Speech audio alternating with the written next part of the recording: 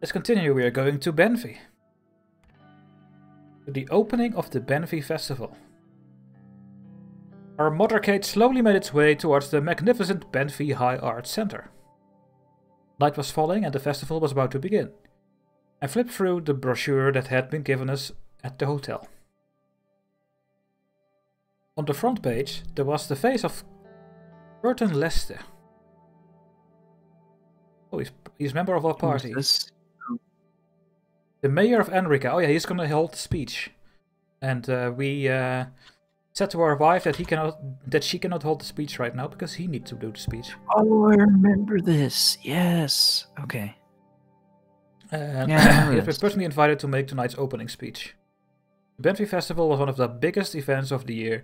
It originally marked the start of the annual religious pilgrimage, a weeks-long journey still undertaken by devout Nurists. Oh, that's a religion. But today it was better known as a cultural celebration that drew thousands of revelers to the city. There were film screenings, concerts, theater and dance performances, art exhibitions, and celebrity-studded nightly galas. Opening ceremonies were broadcast on TV and watched by millions. As the car slowed, a coterie of reporters and security guards rushed to meet us. I turned my attention to Monica. As I refused her request to make the opening speech, her attitude towards me had changed. She now only spoke to me if I asked her a question, or if it was something important concerning the children. It's time we're gonna get a talk. Yes. 1. Say nothing. 2. Are you still angry about my decision? 3. Will you ever forgive me? I told you my reasons. Yeah. I know, and I understand. I clearly did not want to pursue this topic any further. As soon as Serge opened the door, we were enveloped by the roar of the crowd.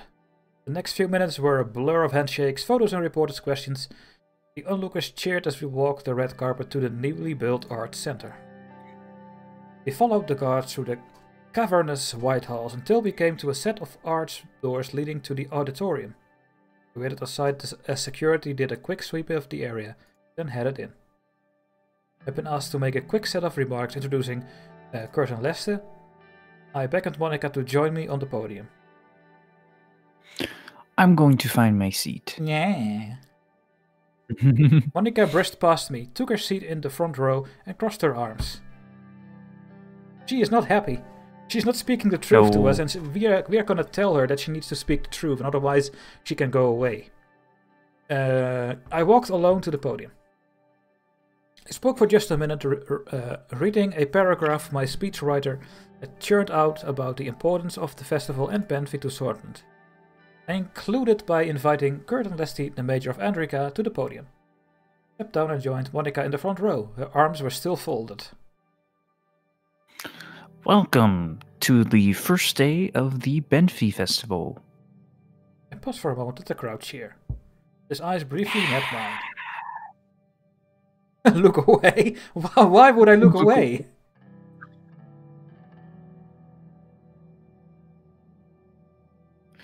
This is a night for the people of Benfey, indeed for the people of Sordland, to put aside their differences and come together and yet, as we unite for the festivities, we must remember the real... Oh, you're cutting out again. You want me to repeat it? Yeah, let me change the region to, there we go. To the East Coast. Hello? Okay. Yeah. Maybe it's better. Yet, as we unite for the festivities, we must remember the real reason we are gathered here. The crowd fell silent. The people were giving their full attention to what he had to say. This festival was founded around the principles of our cherished religion, Nurity. Yet over the years, it has been severed from its sacred roots and become something else, something more perverse. Ooh. An excuse for public drunkenness and grotesque displays of the flesh, an occasion for young women to parade their bodies and engage in less lascivious behavior. As he went on, I could see Monica become increasingly agitated. Oh no! Oh! What in the hell is he talking about? Lascivious behavior? I've never heard that word before. What century does he think we live in? Lascivious behavior. I think it's sexing behavior. Okay. Shh, quiet. Or 2, I don't know. Just let it be. Or 3, pretend not to hear her. No, you cannot do that to your wife. You cannot pretend to not hear her. Just shh, quiet. I don't know. Just let it be. Monica turned back watching the speech, a frown on her face. Perversion hidden under the guise of art is not benefiting the beautiful city of... The crowd was becoming restless. Many of the younger attendees were murmuring in disagreement, while a few of the older ones were nodding vigorously. As I said, perversion hidden under the guise of art is not be enough. The hall fell silent. Monica rose and continued. Mr. Leste, it is not young women who are a disgrace to this fine festival, but you're in your backwards, puritanical attitudes which have been holding this country back for far too long. Monica, sit down. You're making a fool of yourself. No, I think she is right. 2, shh, Monica, please sit down. No, I'm gonna watch this unfold. Who am I to do something? We are gonna open a bag of popcorn. Monica turned to face the audience, speaking loud enough to be heard without a microphone. Women of Sordland, we must not let people like Mr. Liste use religion as a justification to demean and oppress us. Our time has come. Shocked grasp ran through the crowd. A few people rose and applauded, and Colonel Leste waited to speak. I think Miss Rayne is forgetting her place. Oh no. What do you think my place is, Mr. Leste? The kitchen? This festival is not about your retrograde traditions. We are living in modern times now. It is 1954. It's very modern times, 1954. Yes. You know that there's internet and... Oh, well, continue. Cell phones. And it isn't your place to decide how the people of Benfey, especially the women, should be celebrating their own festival. Do nothing. Do nothing. Of course not. Do nothing. Look at the podium to see Leste's piercing gaze on me. There would surely be a price to pay for this. Mr. President, could you please control your wife before she embarrasses herself any further? Monica, get to your goddamn seat! Dude, Monica, we've been over this. This is not the time. Sit down, please. 2 or 3. I'm so sorry about this, Mr. Leste. Please finish your speech. 4. You know what, Curtin? My wife is absolutely right. Well, my wife is right. Mm-hmm. Of course, it's right. How can we not how do 4? How powerful is this man? Yeah, and how powerful is this man? He's not really that powerful. How can we not do 4? Monica looked at me, surprise registering on her face. Thank you, Anton. I turned to Curtin. But we will take up her concerns at a later time. Please finish your speech. 2. Now, please, get your speech over with already. Your talk was to give an opening speech, not a moral lecture. That is true. I think 3 is the truest. I will finish my speech if you allow it, Mr. President.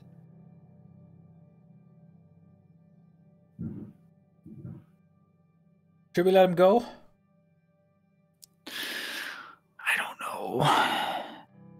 I don't know, actually. Could be...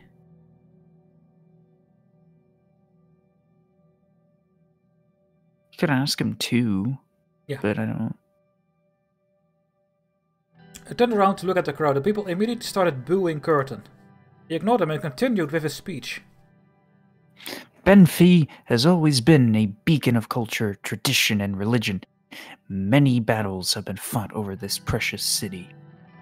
Army after army has tried to claim it for their own, but we fought back and won each time. We stand here thanks to the strong men who were able to protect their families, their lands, their way of living. Every day, I praise God that we have succeeded so far.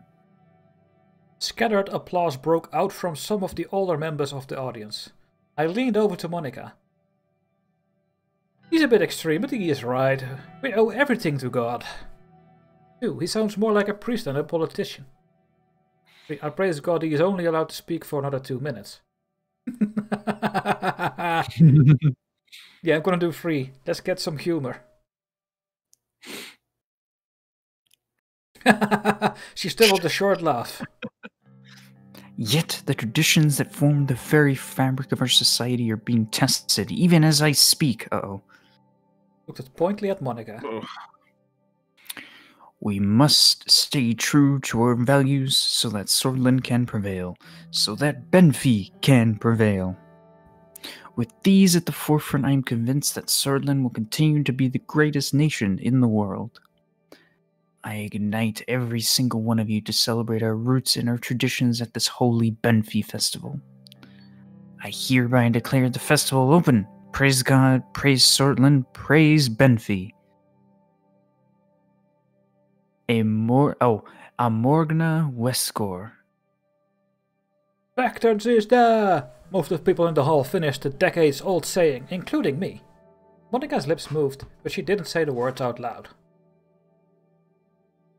He exited the stage as the band struck up the official festival anthem.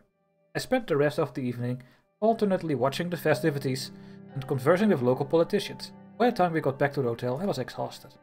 Thanks to the festivities still raging outside, the sound of Monica tossing and turning beside me, I couldn't sleep at all. Well, we still have 1 economical development stripe. We are still not bankrupt. 1 is better than 0, yes. 1 is better than 0. Now that's some positivity. That's fantastic. Yes. Wayland deploying special forces to Vernon. So we are? The president of... Oh, they are. Wayland, this country. Oh wait, where was it? Geopolitical.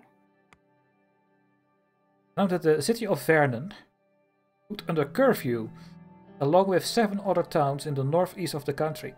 The Wessex army has deployed specially trained military forces to combat the militant organization British Freedom Front.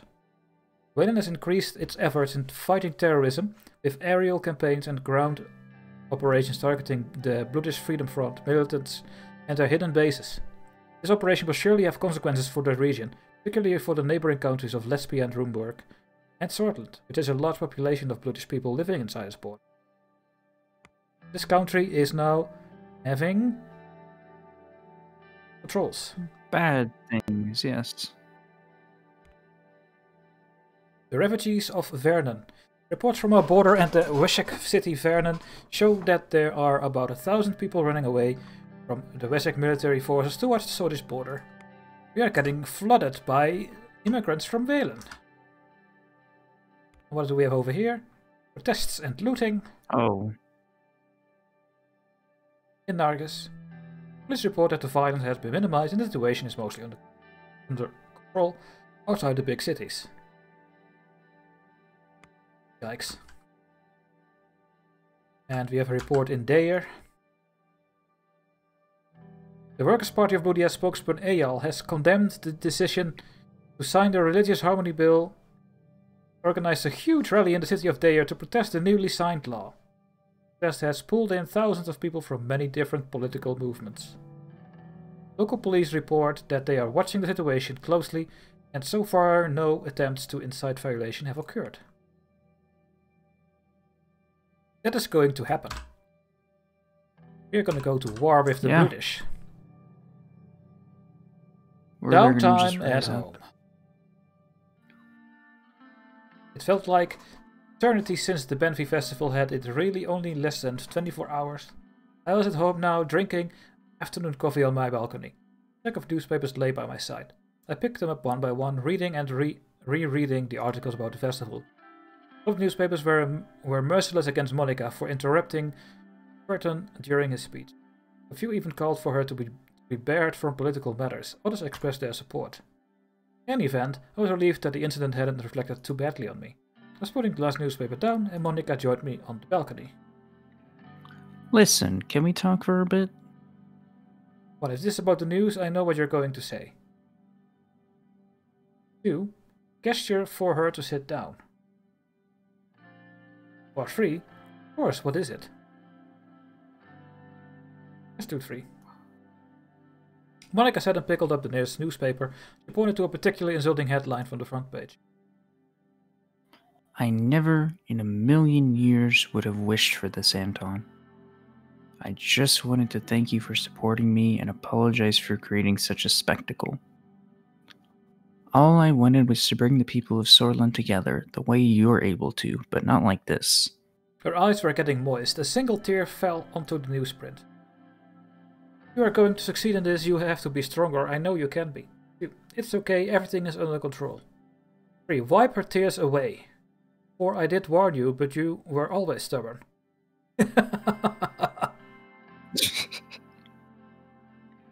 Should we do 4?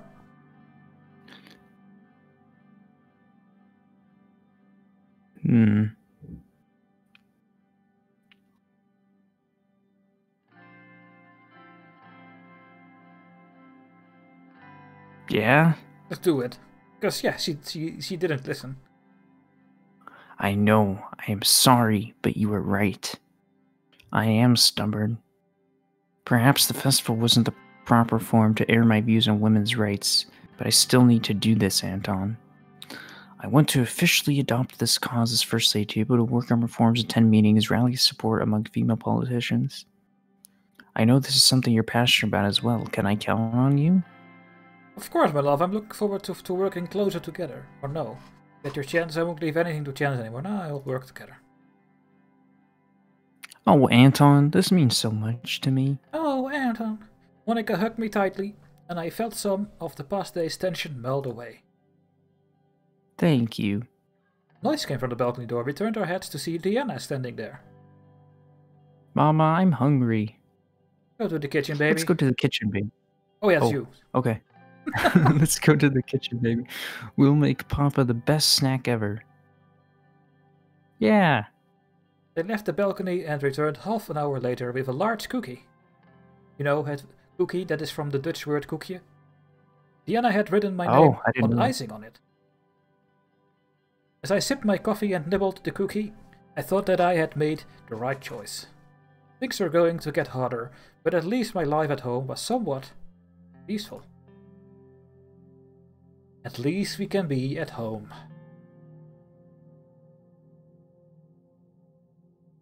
Do we have here? The highway is still not done. No. Economic report. Do we need to watch this? The recession is deepening and the financial system is headed towards a potential collapse if we don't take serious action.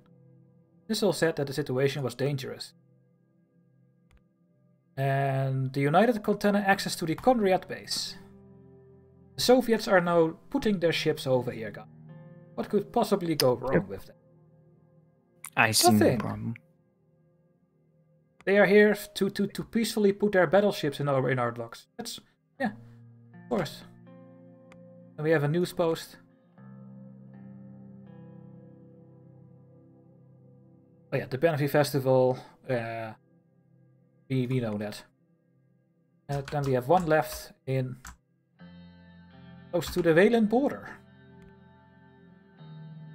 I bet it's going to be something good. Oh. To determine the current situation of the military and its spending policy, we had a meeting in the White Room. Peter, Vulcan, and Joseph were seated. General Vulcan, Mr. Lancia, let's start with the briefing. I still smell whiskey. Very well, Mr. Vice President. We have prepared a briefing to convey further details about the current situation of our military. First off, we have received an updated communication from the United Continental Military Command. Despite my very vocal disagreement with the plan, their warships are approaching the Conrad naval base as we speak. Contanen warships in Conrad, I thought I would never see the day. We are keeping them under close surveillance. A single wrong move and we will We will keep you updated. A single wrong move and we will strike back. We will keep you updated. 1. Do not cause any trouble. Do you understand? 2. Do your best to make them feel at home. Lol. 3. Good. Make sure you keep an eye on them. 4. Ensure that they do not forget which country's soil they are on.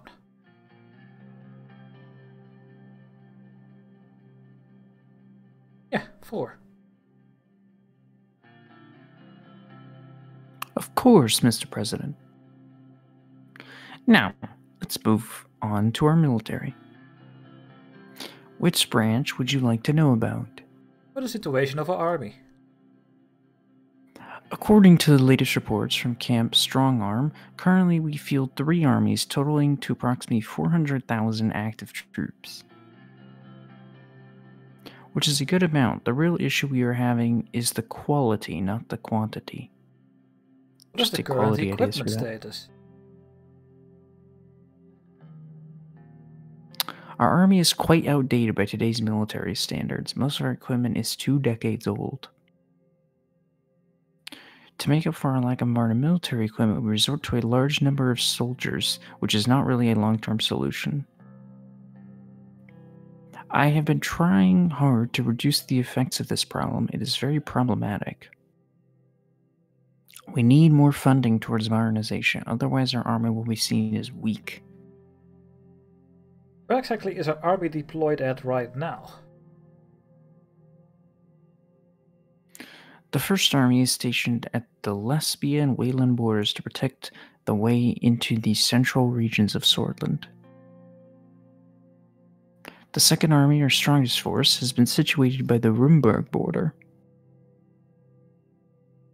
The Second Army has a large mounted commando force and is the best equipped army because they are facing Rumburg. The Third Army near the Agnolian border and coast area is facing Valgsland. Due to our bitter past, we generally keep a coastal defense first, although many years ago the decimation of our fleet is still not forgotten. How do we compare to other armies? Rumburg fields about 6 armies amounting to 1 million soldiers. Lesbia 5 armies which amount to 800,000 soldiers. Valgsland field 1 army of about 140,000 soldiers. Oh my god. Wayland field an army amounting to 100,000 soldiers. Agnolia fields 2 armies with a total of 200,000 soldiers. The sheer size of Rumburg's army is because of their forced conscription laws. Due to their massive gold reserves, they are able to afford it. On the other hand, the Lesbian army is the most advanced, followed by the Valgslagian army. Both of these countries put lots of money in modernizing of their military. Guess about another branch. Very well. What about our navy? Our navy currently constitutes 59 ships with a total of 60,000 sailors and support staff. As you know, these ships are commanded from our main naval base in Conriat, where our flagship Anton Rayne is docked. And how does it compare to the others? Our navy is dwarfed by the size of the Valgslagian navy, which has 194 ships, and the Agnolian navy that has 81 ships. You cannot do anything about these. We only surpass Lesbia in terms of our navy, as they have less than 30 ships. As you see, the situation is dire, but the solution is not just more ships. To make a truly better navy, we need to equip our ships with modern radar and sonar systems. More outdated ships wouldn't mean much. And where do we patrol right now? We are patrolling the Marquian Sea, the Grey Strait, and the Antician Sea. Our navy protects all our coastal regions. However, to make sure that we are not thinning out our defense, we prioritize certain regions over others, like Greater Holsword.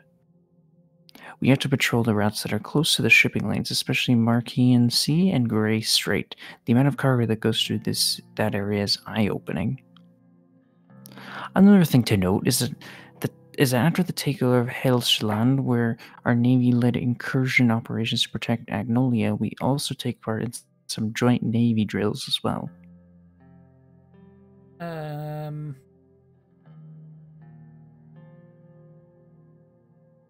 Other branches of the armed forces. Which one? Our Air Force, then. Our Air Force currently have 410 planes in the inventory, out of which only 140 are jet planes that are not in great condition. 330,000 pilots and support staff work in the Air Force, and they are commanded from the Mark Air Force Base in Erloy. Let's see. How does the Air Force work together with other military branches? The Air Force is trained as an independent tactical support branch, which means it assists other branches but doesn't collaborate. This does cause some issues like friendly fire and missed close air support opportunities. There are ways to improve collaboration with joint operation rooms, something to think about surely. How experienced are our pilots? Our pilots have average experience. They have a total of 450 hours flight time with their craft before they are qualified. This gives them more than enough time to get used to it. This is low compared to 1,500 hours in other countries like Arcasia, United Cantana, Lesbia, and even Valksland. Normally the hours per pilot should be higher, but due to the lack of funding, we can't increase the training times. Fuel costs are rather high. What are our operational capabilities? Our planes can bomb targets within 400-kilometer radius of their airfield. They have medium range and semi-effective nighttime bombing capabilities. At any time, we can field 7 air wings compared to a total of 130 aircraft that can operate in combat duty. This is enough to subdue most targets. In terms of our bombing capability, we have an average of 100 meters of precision. This is not great, but it's still within the effective radius of the bombs. I'd like to know about the other branches. Any specific one you want to know about? Lol. Actually, let's move on. No more. Let's. He cleared his throat.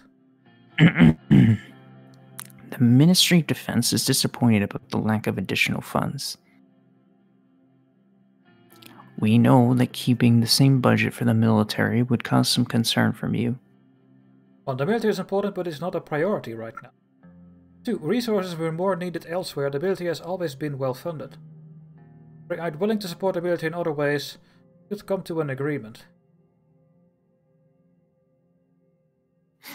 Well, maybe we can get an agreement. We request any support we can get at this point. The military circle has been moody after they heard the decision. We expected more. We know that there have been high hopes, but the President has made his decision to prioritize other branches. We are stuck between a rock and a hard place without money. The military suffers from budget overextension or to keep up with other countries. No use complaining now, Vulcan. Let's look at what we can do with what we have. I have been planning to improve the quality of the armed forces by buying better military equipment. How would that be possible without funds? It wouldn't be. There is one way. If we relieve half the forces, they could create enough of a surplus that we can invest in new equipment. 2. Go on to relieving half the armed forces sound risky at best and destructive at worst. Let him talk. Oh! Vulcan's eyes widened. We are barely matching the size of our neighbors, while the other half of our army is 2 times bigger than ours. How on earth would discharging half the armed forces and buying new gear solve our defense issues? Vulcan raises valid questions. A better equipped smaller force is much more preferable. Let's do one.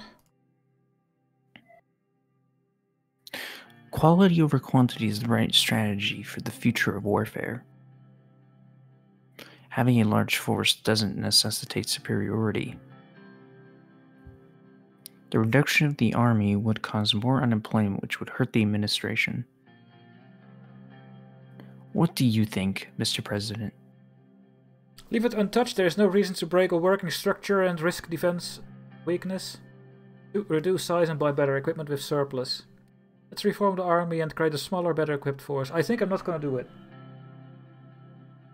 I think I will leave it how it is. I mean, it's small, but it is doing the job right at the moment. Yeah. I'm not going to change anything with this. The Swordfish armed forces will stand strong. We'll maintain our structure. Unfortunate, but as you wish, Mr. President. Joseph and Falcon looked at each other. That will be all for today, then. Good work, everyone. Have a good day. Yeah, good work, everyone. I'd like to extend my thanks for your attendance. It concluded as the sun set over the concrete jungle that was Holsworth. We have a codex entry. We still don't have a codex entry. Ah. What is happening over here?